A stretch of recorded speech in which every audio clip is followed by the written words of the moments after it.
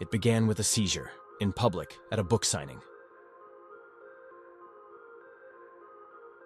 Tobias Sinclair collapsed and woke up, changed.